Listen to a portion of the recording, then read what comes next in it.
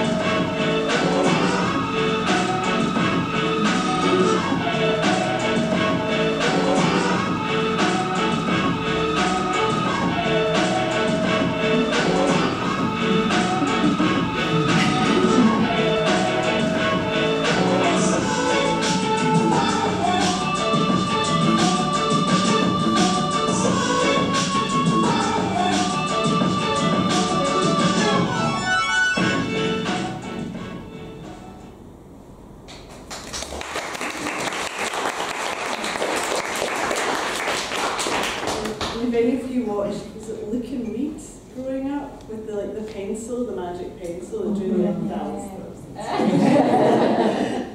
Yeah, I love still like nostalgic children's TV, and just I love creating things that are quite bright and colourful, which makes it feel like. So I'm quite glad that this was the theme for this month's talk. It was vibrant. Although I didn't always have vibrant work. In fact, when I started out, after I graduated in 2009, which was like 15 years ago, which is slightly terrifying, my work was incredibly beige, and I think I really only embraced colour and really made my work super colourful maybe around 8 years ago, and I think that was partly because so my mum passed away, and I think when you go through like a tough time and you struggle with like grief and things, I was just constantly looking for things to sort of, lift my mood. And actually, it's funny because the dress code was like vibrant, and I think that actually the clothes you wear and what you surround yourself with can really help your mental health and like lift your mood. So I found that I started wearing more bright clothes and spending too much money at Lithuania and surrounding myself with like colour, and it started to really kind of come out in the work that I was doing. But I thought I would just show you a little clip of my graduate film. Gosh, so this is like 15 years old now, which is crazy. And it's funny to look, I think it's good to look back at work that you did at the very beginning to kind of see how you progressed. And even though sometimes I'm a bit like cringing because the animation is well chunky, and yeah, I literally did it in a cupboard with really basic equipment. I don't have any software, I don't have a laptop or anything.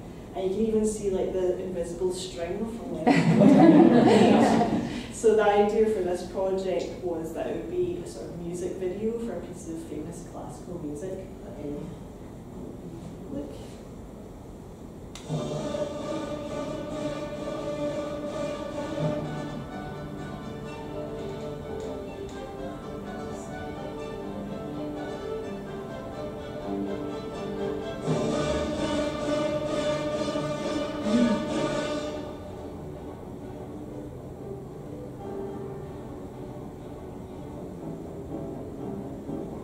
That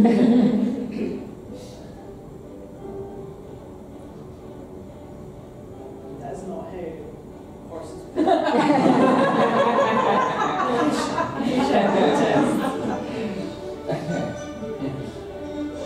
Also, for this project, I watched a lot of Westerns. It was a lot of fun.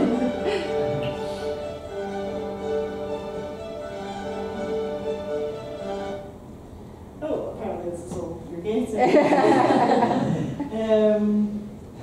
Full films on my website.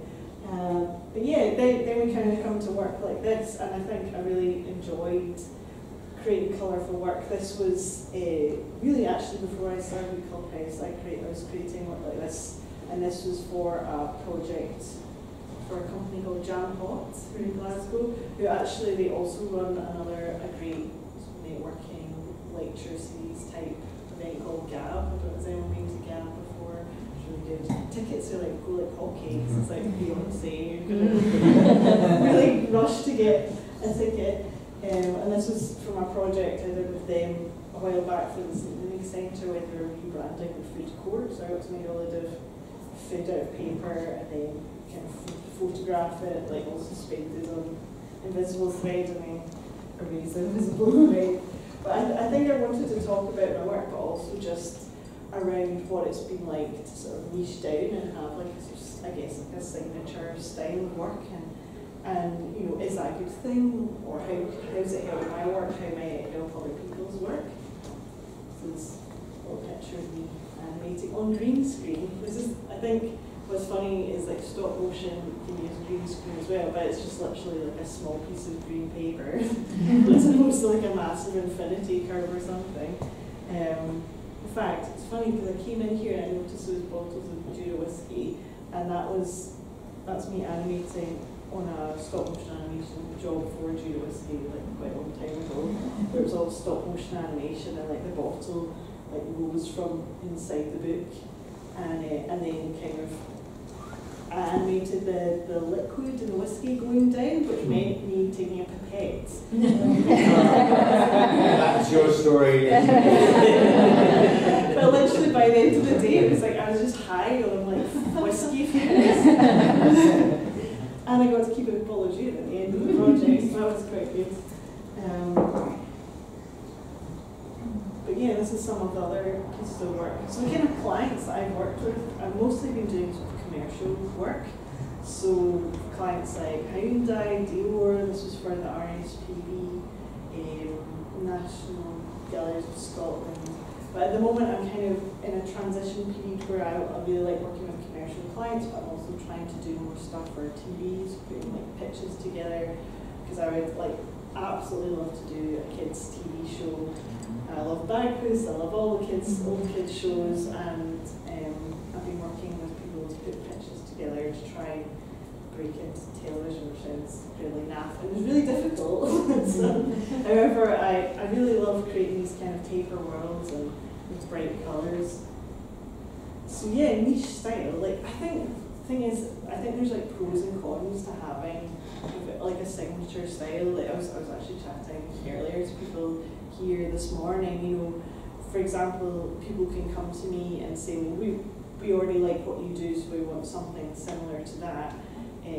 But what also can happen is maybe, you know, it's maybe just going to be like a one-off project. So whereas if you are more of like a generalist or you do lots of different things, then you might be asked back to do different work, so it's like repeat clients, but also I think the thing about niche style is you start to become known for a certain thing. I'm also just really into crochet right now. I didn't do this. I'm spending all my money on crochet art. Every weekend I'm at the wool shop, just like the gremlin, like crocheting things. By summer I will have fully crocheted outfits. That's my plan. But I think having like a style, having something that people like recognise can be really helpful for your work. And one thing I thought would be good to mention is this book that I read just before I started Clubhouse in 2019 that really kind of like just changed the way I thought about things and the way I approach my work. It's called Essentialism by Greg McKeown. I very much recommend it. I mean, not only does it talk about kind of niching down, but it also just talks about the ways that, you know, if you're not careful, other people can kind of take up your time. If you tend to say yes to a lot of things, you find that you don't have a lot of time to just play, to just think of ideas, so it's about kind of like getting your time back, having time to play, and like evolve your style a bit. But also, there's this one diagram, one illustration about that just really talked to me.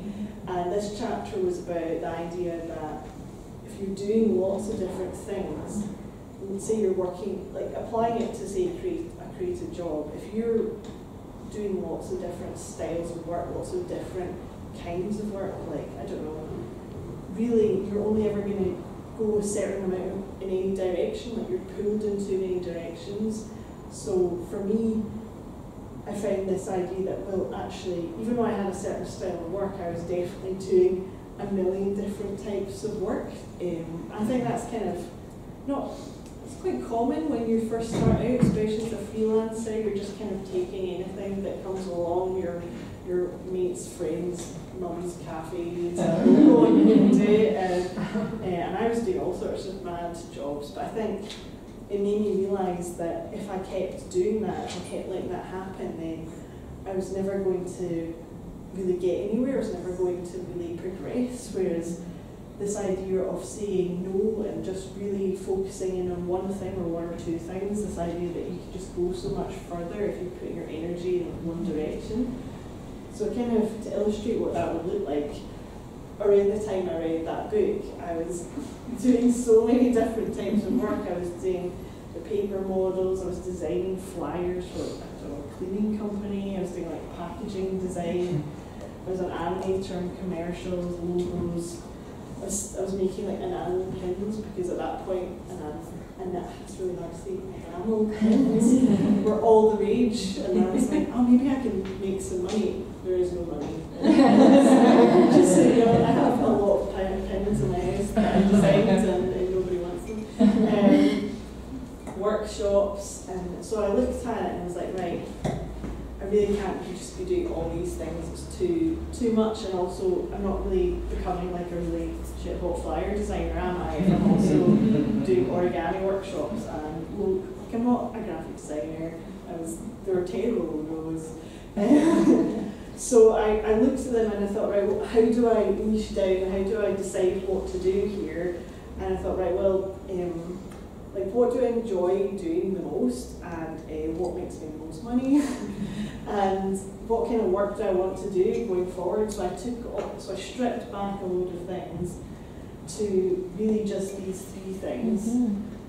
So paper models, animation workshops, paper animation, and I would probably see that now I've niched down even further, and I'm more just doing the paper animation because it's the thing that really brings me the most joy and is like brings me the most money, whereas these jobs are nice occasionally, but maybe so I think it's like, even though I did this a long time ago, I'm kind of still doing it, I'm still sort of editing.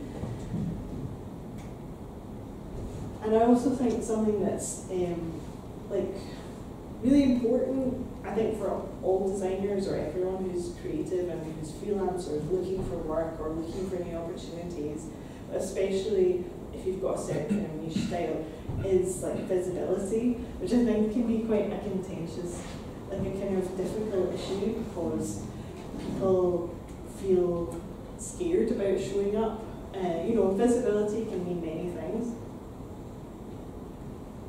It can be like doing a talk like this, or like writing an article, or for example, this is ways that I've been visible, like it could be doing a silly dance in a video, or putting a video on your about page where you just talk about what you do. For some people, this would be rather put themselves in the eye with like a dirty stick, then appear on social media, which is fine, because I think there's a spectrum. You don't have to put yourself out there so much, but you can just, I think visibility is really important, especially online, and I do think the most powerful a powerful thing you can do is show your face, even if it's just one picture of you on your social media or a picture of you on your website. And I think one of the things it does is any potential clients, like, it just helps them find out who you are, and it builds like layers of trust, maybe. And I think we're competing constantly with so much other work out there, that if you're almost like just reminding people, hey, I'm around if you need me. It's like a little nudge, and but I think it is. I don't think it's easy to do. Like, and I think being visible, I would say, like, doesn't necessarily just apply to women. I think just being visible for everyone can feel uncomfortable. I think maybe a good example to explain this is like maybe ways that women have been like conditioned to not like be visible, although I do think it applies to everyone.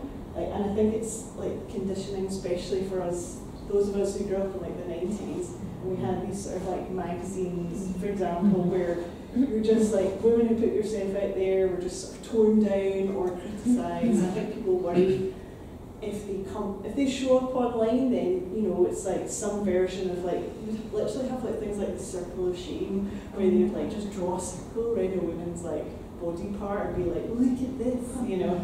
And it's just, I think, even though you're like, yeah, but we're not celebrities, we're just graphic designers or whatever, surely we should worry about it. Like, it's kind of ingrained in you to stay small, because it means you're safe and no one's gonna, you know, be nasty about you. And like, even just, it's like totally infiltrated all parts of culture. Like, for example, I think it was the 2016 presidential election, and just like looking at the different like media coverage that like Trump got versus Hillary Clinton, and people are sort of saying that, you know, like, was it because she was a woman? So basically the red indicates how many like negative stories that Clinton got compared to Trump, you know. And I just think that sometimes people or women are like held to a very high, like a sort of unachievable standard, and I think it's in a way sort of understandable why the idea of just putting your picture on your Instagram can feel a bit scary. But I think it's like thinking about why it's worth doing, like what's the payoff. So I kind of, this feels a little bit vulnerable for me to put this up here, but this is literally a chart I wrote to justify to myself why visibility is important. And for me, it's like, if I'm visible online, then I'm probably more likely to get high value jobs.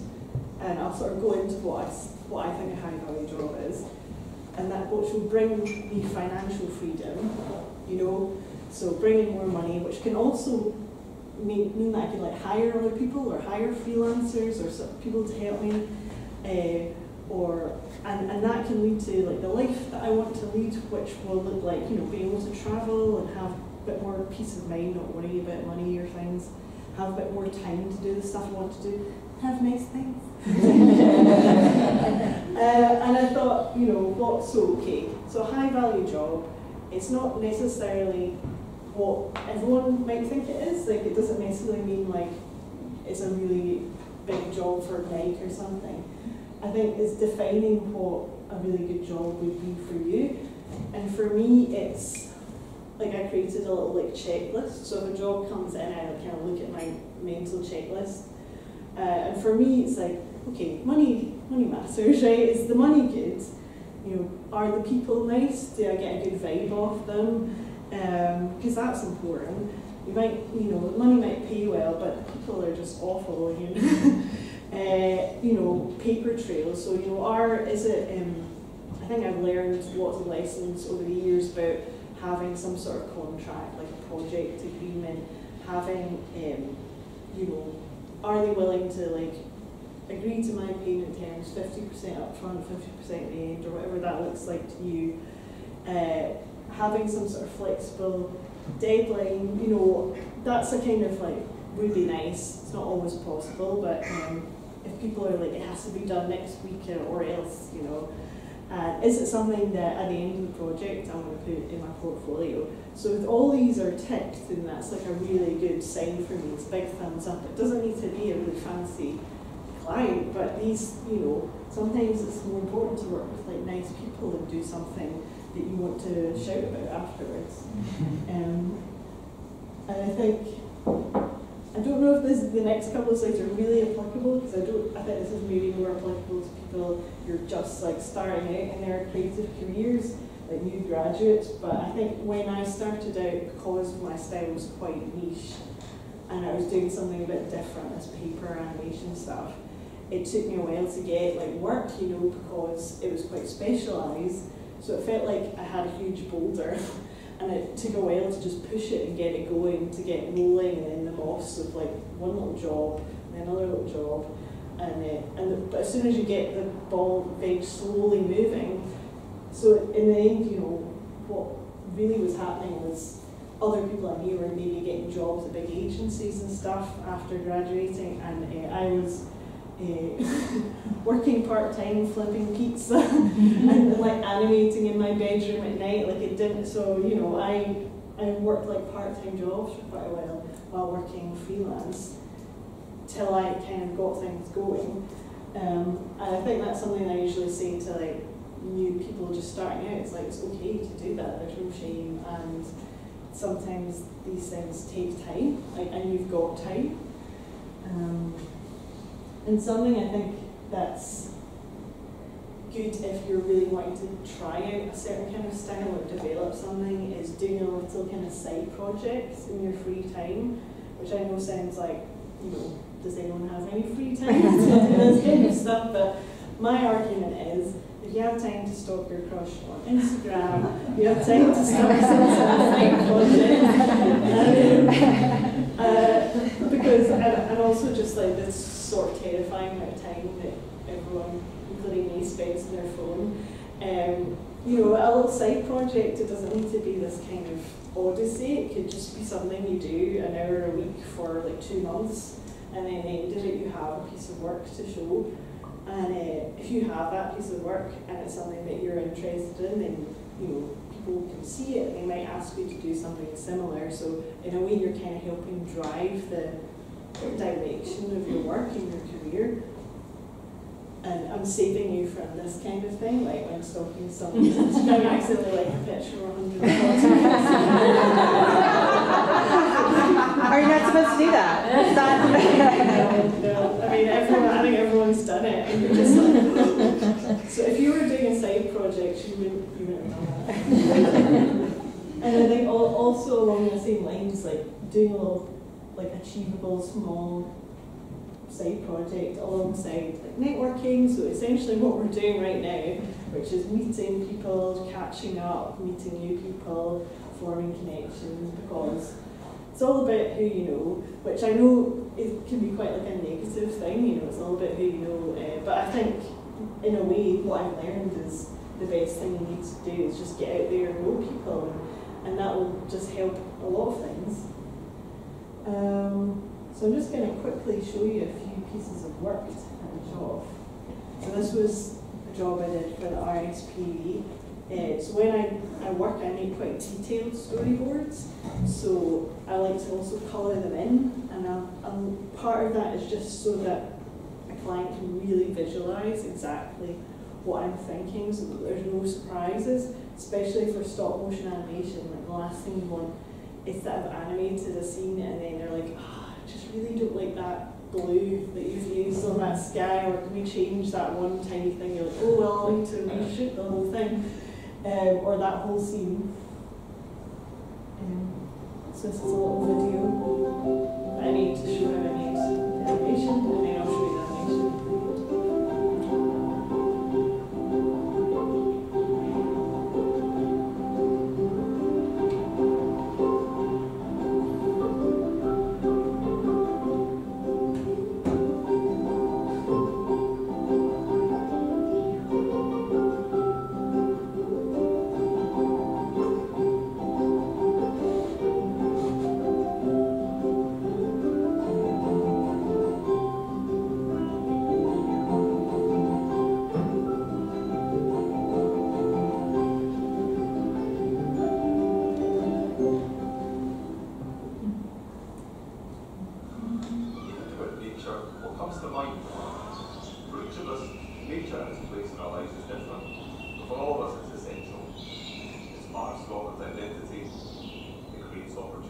jobs, provides the things we need. It connects us to each other, and it can give us comfort and improve our health. We need nature, but Scotland's nature is in crisis, and time is running out. Think about Scotland, where nature and people have a better future. A future where we don't disrupt nature, but give it space to grow. Where our most iconic landscapes are restored by peatlands, woodlands, meadows, and wetlands teeming with wildlife. Where our farmland supports nature and provides quality food. Where by having the right trees in the right places, our forests are excellent life and our wildlife and create jobs. Where our coast protect jobs home to nature. We have some fantastic places for nature in Scotland, but we need these special places to be bigger, better, more joined up in our wild spaces and our private cities. We must make space for nature to thrive across Scotland, create a better future for wildlife and people. I think what sort of paper animation or stop motion animation is quite good to create explainer videos. I do quite a lot of them in recent years, and I think there's a lot of explainer videos out there, and you really want people to engage and watch them right to the end. So I think doing them in a slightly different style, like paper animation, it kind of keeps people engaged. Because I think as clients, if you're investing money, then you don't want people to just switch off after 10 seconds. You want them to watch the whole thing, get all the information, and get your message across. Alongside the commercial work, I also do short films predominantly for children. So this film, Paper Jean the Spider, I made in collaboration with Visible Fictions, who are a theatre company based in Glasgow. And it's a story about a little girl who's a refugee and she becomes separated from her family and goes on a little adventure with a friendly spider. So I'll just show you the trailer.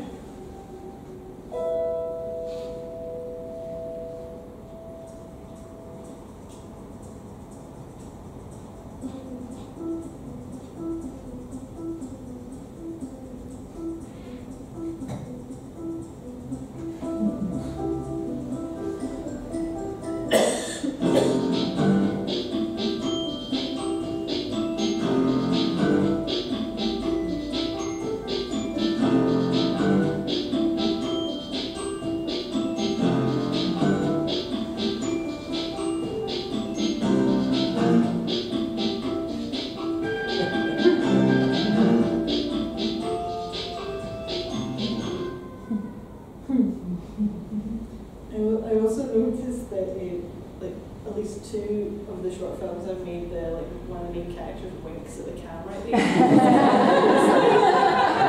It's like an unintentional signature, like breaking the fourth wall with a wink.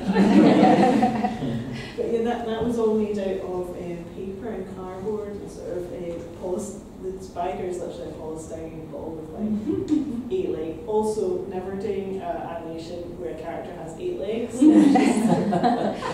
kind of tried to get around it by having the front 2 little arms, just so I had slightly less to animate. But yeah, I was watching all these YouTube videos of how spiders move and just being like, oh my god, I could have been a worm or something.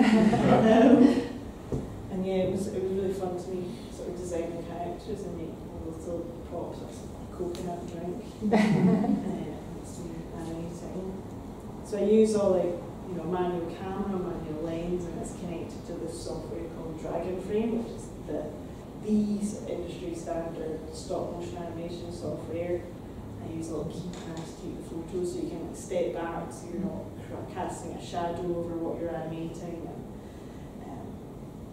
And I don't want to go too over time, but just to finish off a couple of projects. This is for this really great t-shirt company that's based in Glasgow in the south side, called One of 100, and they make these limited edition t-shirts, limited runs. They do collaborations with musicians and all sorts of interesting people, but they only ever make 100 of every run design, and every t-shirt has a number on it, and it also has this special button, walnut button, that gets hand sewn on each t-shirt. So Richie used to work at Dog Digital, he set up this company with his friends, and they also screen print all the t-shirts on the south side of Glasgow, and they courier them around in bikes so that, you know, it brings down the carbon footprint, which is very cool. So they wanted me to create an animation, sort of explain like how they work or the sort of journey. It was all about the button. So I really enjoyed, and they also already had this lovely illustration by Spencer Wilson, who's a great editorial illustrator. So I like the idea of like being inspired by early Pans and Bears stop motion series, where he's three-dimensional, but all the other characters are like 2D cutouts that are standing up. So yeah, so this was the storyboard from it, and it's combining the sort of the buttons and also these cutout illustrations. So I'll just show you what I came up with.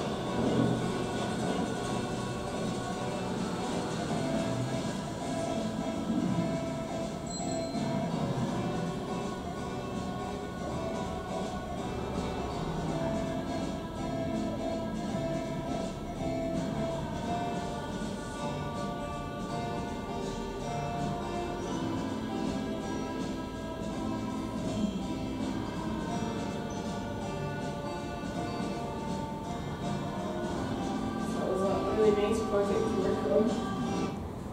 And I think this is maybe a little behind the scenes that I filmed. You can see this is the inside of my studio, which is just down the road.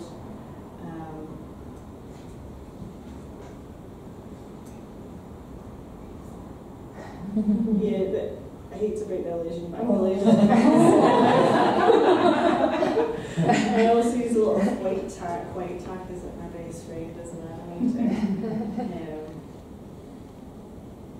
So yeah, I took the button that was sewed on and then slowly cut the threads and then reversed the footage. But in order to make it look like the button was spinning, the button was moving. Basically, I was moving the whole set along tiny amounts, but just turning the button in the middle, like you can see there. Because in stop motion animation, it's like you're always getting around having to move the camera, because it's quite tricky. So generally, I'll just move things around the camera, so it looks like to give the illusion of movement. And the very final thing I was showing you is this latest stop motion short film for kids I've been making again in collaboration, a co-production with Visible Fictions, and it's nearly finished. So the composer now who's doing the music, I wanted to just show you a short clip of that. This clip was for before the film was all colour graded and the rigs were removed. So if you see any rigs, he's like, I quite like that because you see how things are made. Oh no.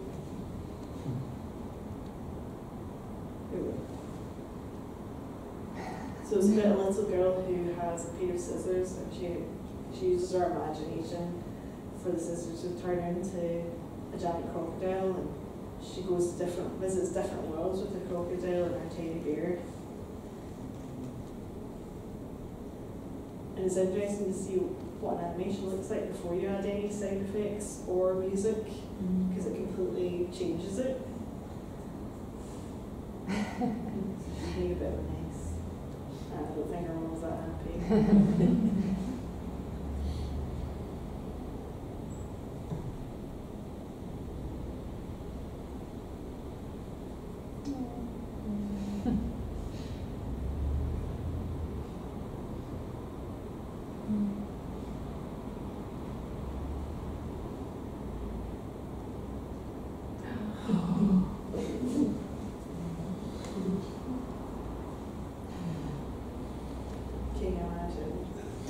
when I was a kid, I ripped one of my sister's E17 posters in a sort of bit of anger, and she's never let me forget it. So like, if it was a £50 note, I think. And I also see the tears, like they're made using hair gel. Yeah, full on tantrum.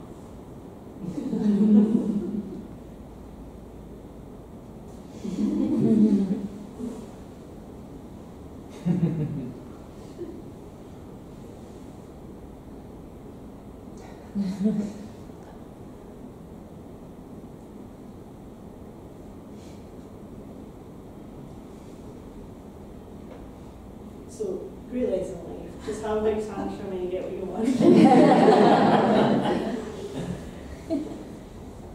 Okay. So yeah, just inspiring.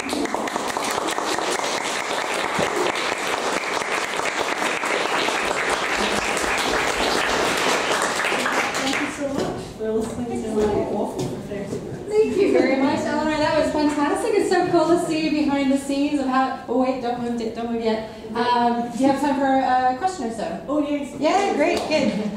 So, does anybody have any questions for Eleanor about process, crew? Yeah. Do you have any sort of go-to references for paper engineering?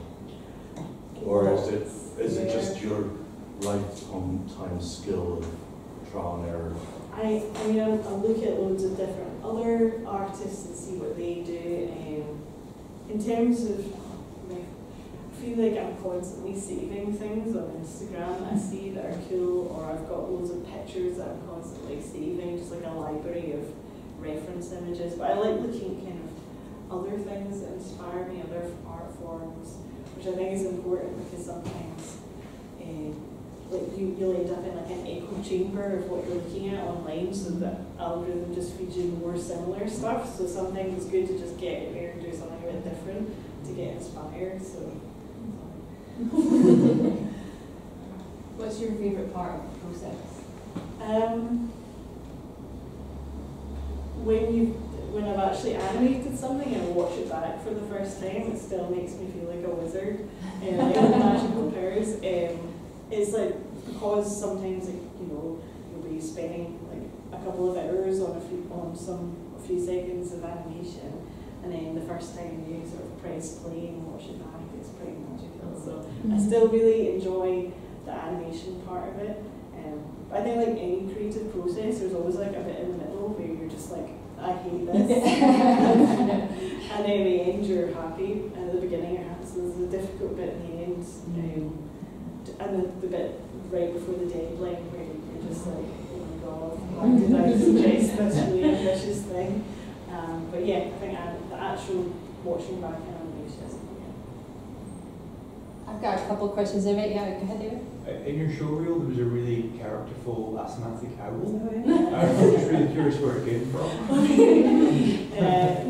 So that was for a short film I made called The Takeaway that's on the Clubhouse website, and it's a short film I made, it's like 2016 in my parents' spare room with like very limited equipment, and I remember I was applying for trying to get funding to make this film and I wasn't getting anywhere, so I just thought, right, screw it, I'm just going to make it with like on a shoestring in my spare time between freelance jobs. So yeah, but it was somebody I know that suggested that like the owl could have asthma, and I just like, so I made a little mailer for it, and just it's usually the thing people mention. So It was very memorable, yeah. It added like another bit to that character that made it kind of stand out. Any other questions? Got a couple. So one is I really liked the I think you mentioned about the tears from the hair gel. Do you have any other kind of favorite special effect type things that you kind of had to trial and error to figure out?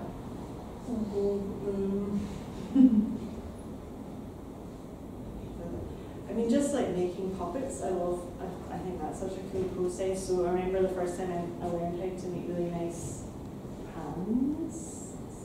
Is this a nice hand? Oh, it's an okay hand. And using making like a wire skeleton, and then getting this sort of really thin foam stuff that you get on a wall for sports injuries, and you sort of dip this foam in latex, which you can colour with like different colours of acrylic paint, and then you sort of like create a little wet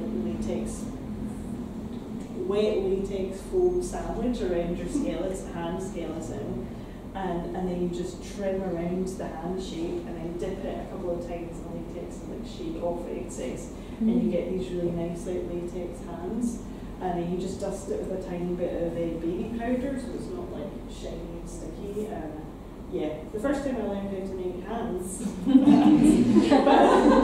but I mean, I really like to do some sort of course and show about like making stop motion puppets, because it's just really fun and interesting, and show other people how to do it.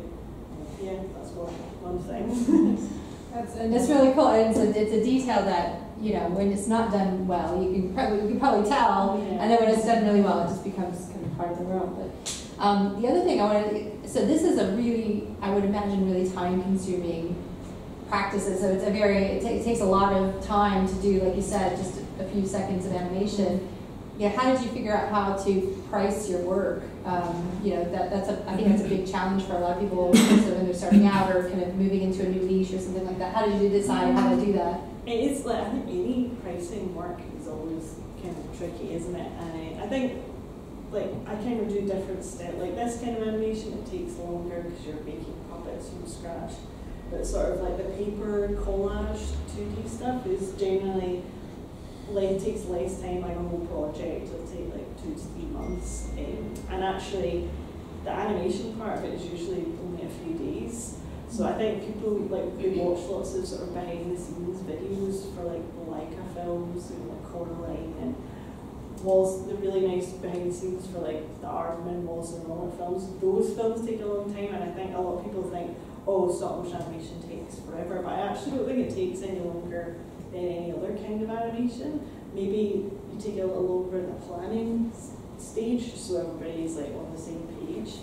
But I think, I think like this kind of thing can take a bit longer, just because it's like you're telling a story and you have all these different camera angles and everything. But pricing, I think I'm getting a bit better at pricing, but it's a tricky thing, and I think I've learned that I probably wasn't pricing enough, so I've been trying to add profit margin.